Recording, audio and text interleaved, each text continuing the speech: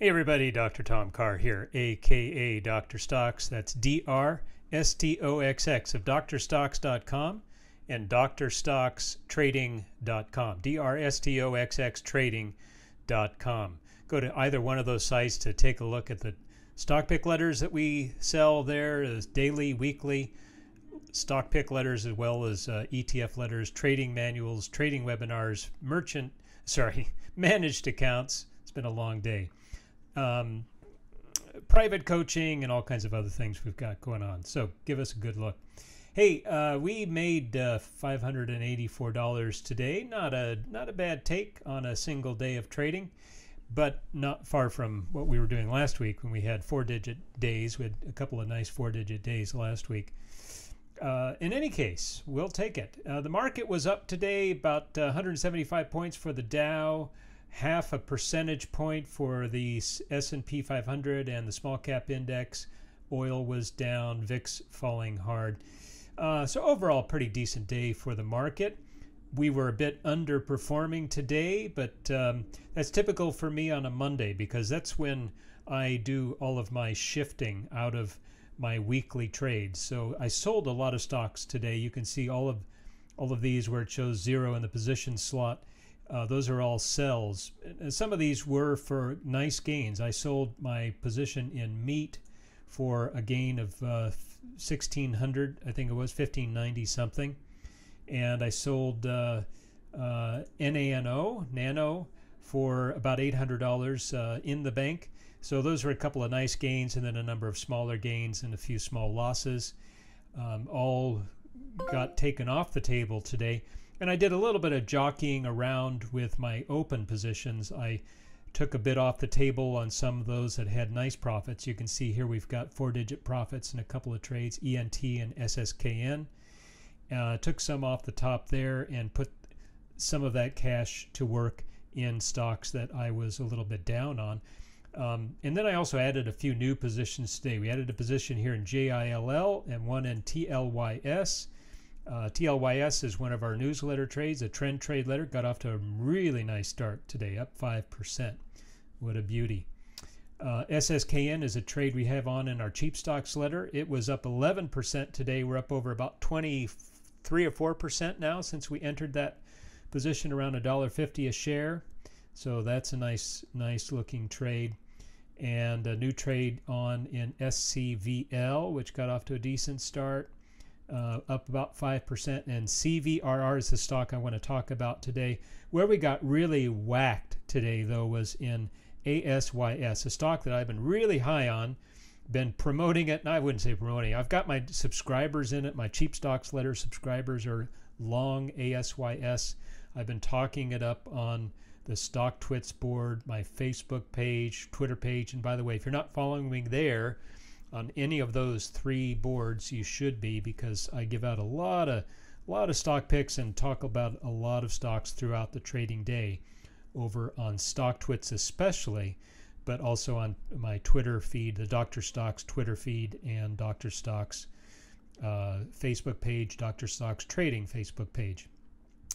Now, I just wanted to let you know that when you sell a lot of stocks like this, you pay a fair amount in commissions. Now, this is a typical Monday for me, and you can see that my commissions over here, most of them are about $1, because a lot of these were smaller trades, taking a little bit off the table, putting some back to work in other stocks.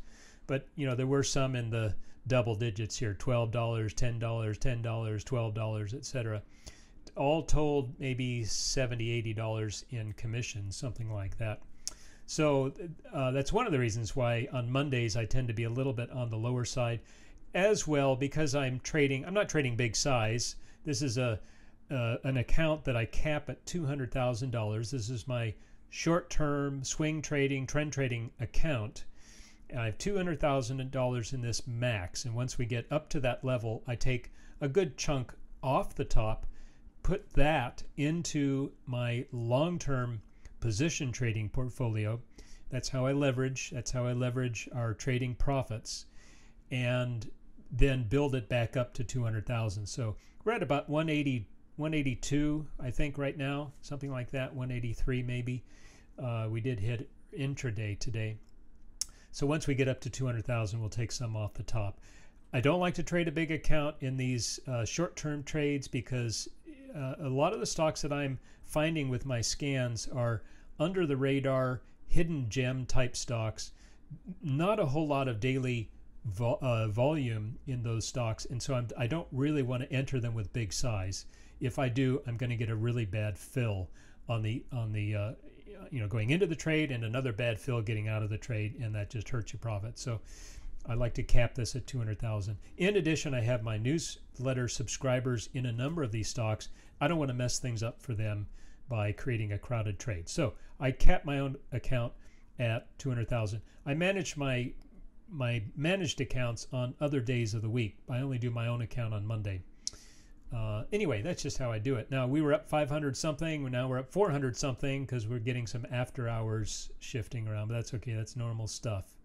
Now, let's go to the charts and let me show you. Oh, and it just to show you too, down here, some of our best gains today came from our, let me get these off the board.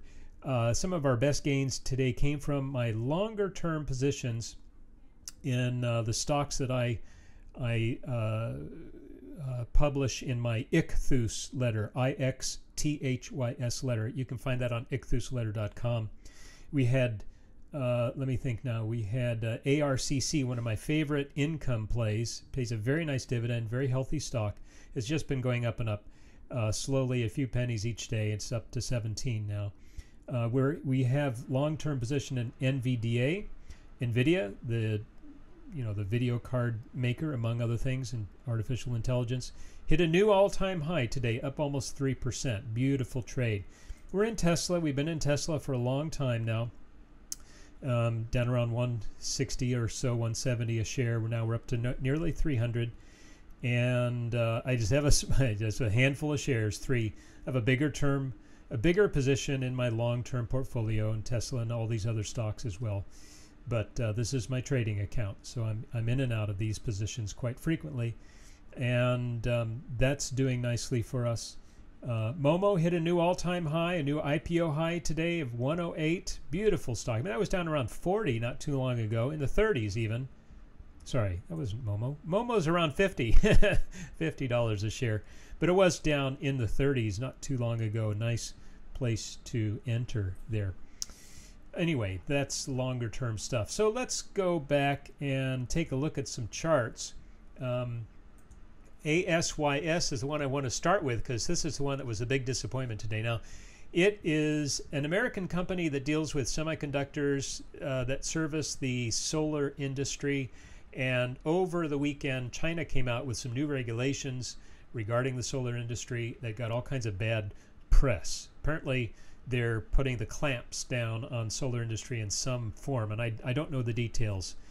They're still sort of murky to me, but it hurt and hit hard all the solars, especially those with connections to China. And Amtech Systems certainly has a lot of connections to China. If you're familiar with the stock ticker symbols NQ, I'm trying to think of the name of the stock.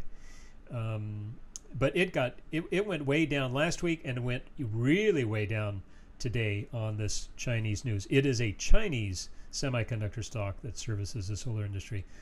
But let me just say that a stock like this that gets hit really hard without any material change to the company fundamentals is what I would consider to be a very nice buying opportunity. Now, ASYS has some impeccable fundamentals. Currently, it's trading around 7 times earnings per share. That's super, super low, especially for a high-tech stock. Around 0.4 PEG. That's a PE to growth ratio, which is huge. 227% growth in its EPS last year. Trades on about a 0.7 times sales ratio. So my gosh, those are cheap shares with a lot of growth potential. And when you see a big red stick like this, you don't want to buy it right away. I mean, you can nibble on stuff down here, but you want to monitor this stock over the next few days to see if it forms a nice little rounded bottom or a V bottom, and that would be a nice place to put on a swing trade or trend trade because of the fundamentals, right? Because you need to buy fundamentals. You swing the technicals but hold the fundamentals, and this is a good stock to do that with. There is a little gap down here around 760 that could fill. That's why I've got that green box in there. I suspect it's going to act as support going forward. But if it does fill and then bounces back up above the box, that is your buy signal. That's a very strong. You want to go all in, back up the truck on something like that. Now, I'll just show you the little bit of a technical thing here. If you draw a, I don't like that color. Let's change that color from red to yellow. If we draw what some might call a Darvas box around the highs and lows, intraday highs and lows of this stretch of trading right here where it went mostly sideways, right? Not a lot of gain up or down. That area going forward should act as support coming from above, resistance coming from below. So we've crashed through that whole area. It was just not strong enough to hold as support. So I suspect that it will now act as resistance going forward. So if you're doing a swing trade, you would want to buy it on any dip under 8 into this green box, and you'd want to sell it up here in the yellow box. Easy peasy. Now, on a fundamentals basis, buy it down here and hold it for several months, and you may end up with a nice 50% return or higher.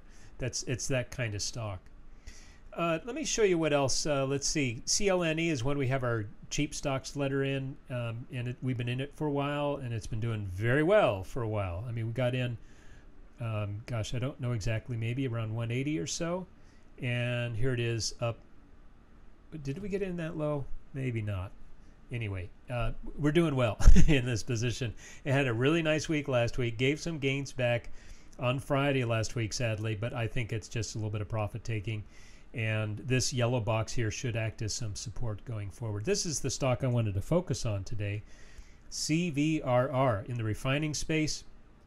Got 3 big upgrades this year. Goldman Sachs upgraded it. Citigroup upgraded it. Everyone loves this stock for some very good reasons. 21 times earnings, which is a great low PE ratio for a refining stock. 0.6 times sales ratio. That's the sweet spot for me. 0.5 to 0.7, the sweet spot for your price to sales ratio. And it also pays a nice dividend, about 6% dividend, which is always a good, healthy sign for any company that likes to give profits back to shareholders.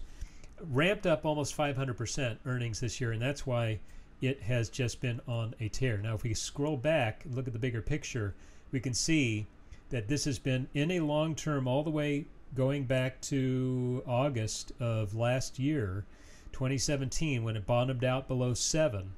And here it is just less than a year later, 10 months later, up at 26. Hello, that's the kind of return that we love to see. Now this stock began showing up on my momentum stock scans in this area, in this green triangle right in here.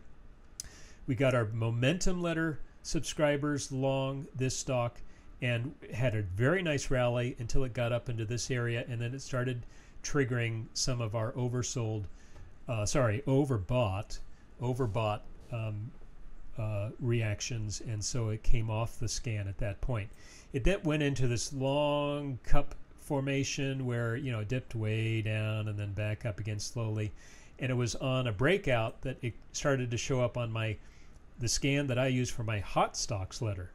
And at this point, the valuations came way down because the earnings were going so up so high. See this little earnings marker right here. When those earnings came out, they were so good that it knocked the valuations down far enough for this to start showing up on my hot stock scan, because we only buy stocks with really strong valuation metrics. And it's been a nice run ever since. Now I've got it in my trend trade letter because of the nice little swing dip down here that gave us another entry point, and it's just been up and up and up since then. Now this is a great company to hang on to for a while. The immediate run is probably mostly done at this point, but I do expect it to get up into the upper 20s, if not low 30s, in the next couple of months. Okay, everybody, that's it for today. God bless everyone, and we'll see you soon. Bye now.